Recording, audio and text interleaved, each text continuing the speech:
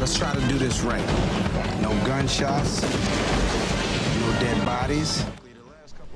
Will Smith and Martin Lawrence first teamed up in 1995 for the action comedy Bad Boys. It was a modest box office hit. It took 8 years before Bad Boys 2 hit theaters in 2003. Well, the wait is over if you're a fan of this franchise. Bad Boys 3 opening in theaters this weekend, and does it get more bad or boy than Rusty Gatenby? Yeah, pretty much. Pretty much.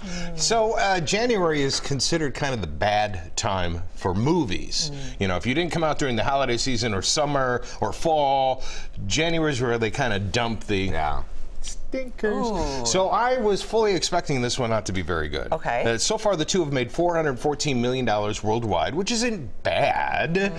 No, it's not great.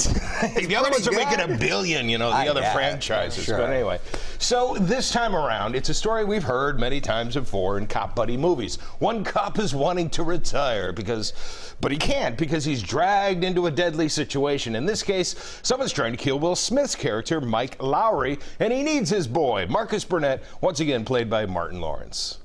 In these streets, I never trusted anybody but you. I'm asking you, man. Bad Boys. One last time. One last time.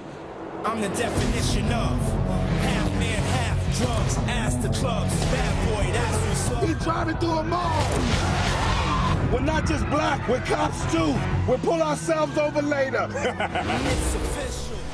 All right, so if you go see this, which I was surprised, it actually is a pretty good movie. That scene's not in the movie. That's from the movie trailer. Ooh, and it's not in the It's not in the actual I hate that. But anyway, yeah, the action is not quite to the John Wick level, but there are some fun action sequences. The best part are these two guys together. It still does work. Whenever they're together having fun, it's a good time for these bad boys. Not as funny as I thought it was going to be, mainly more of an action thing, but stick around. There are extra clips at the end. They totally set it up for Bad Boys 4. Oh, gosh. I thought this was one last time. So I really missed you guys last week. I know we missed you, too. Where were you? I was in Hollywood hanging out with the beautiful people at the Critics' Choice Awards. I brought some photos. Cool. So next to us, 2 tables over, Charlize Theron, speaking of pretty, and then J-Lo is on the other side. And so during the commercial breaks, you get to kind of get up and mingle. My wife, proving she has a thing for older men, Ted Danson. She's a big fan of The Good Place. Best photo of the night.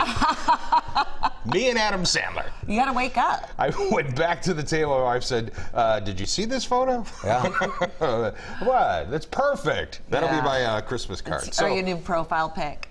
Yes, that's right. So the Critics' Choice, they actually tied in pretty close to the Academy Awards, which, of course, the next day those nominations came out. So we'll see how well. You're a voter for the Critics' Choice I am a Awards. voter. I'm a member of the Broadcast Film Critics Association. No, I crashed the party. Well, it's so the people know what's going on. And were you happy with the winners? I think so. I was surprised that 1917 didn't actually get more acknowledgement, but you got Quentin Tarantino getting a lot of love. So we'll see. All right, Rusty, thank you. Riley, we're going to toss it